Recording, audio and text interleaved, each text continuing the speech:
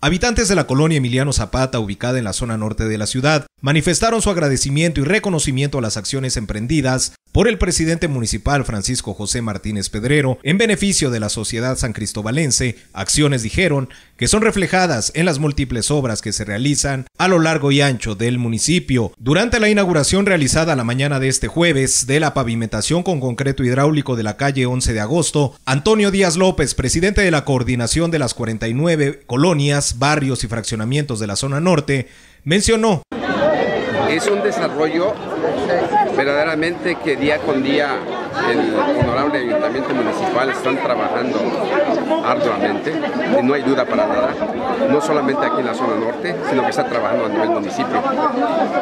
De mi parte, como coordinador de la zona norte, yo reconozco. En tanto que habitantes de la colonia manifestaron: pues significa un logro más ya desde hace unos... de hace 10 años hemos estado gestionando y no se nos ha cumplido hasta hoy. Era muy horrible porque sí, lleno de hoyos y todo, ya ves, muy difícil para toda la gente. Que le agradecemos al presidente municipal por la gestión que ha hecho, ¿verdad?, sobre este apoyo que nos ha enviado.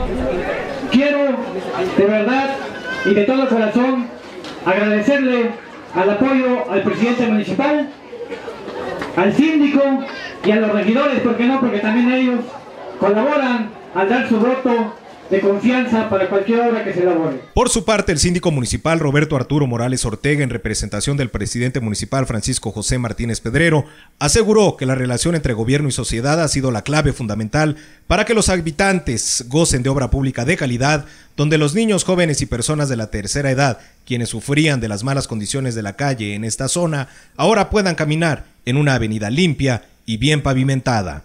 Siendo testigos de la inauguración de una obra tan importante como es de la calle 11 de agosto de la colonia Emiliano Zapata. La verdad estamos muy contentos que se haya dado esta obra, por eso estamos muy contentos. Yo les agradezco que me hayan tomado en cuenta, tienen en mí a un amigo, a un aliado de la zona norte.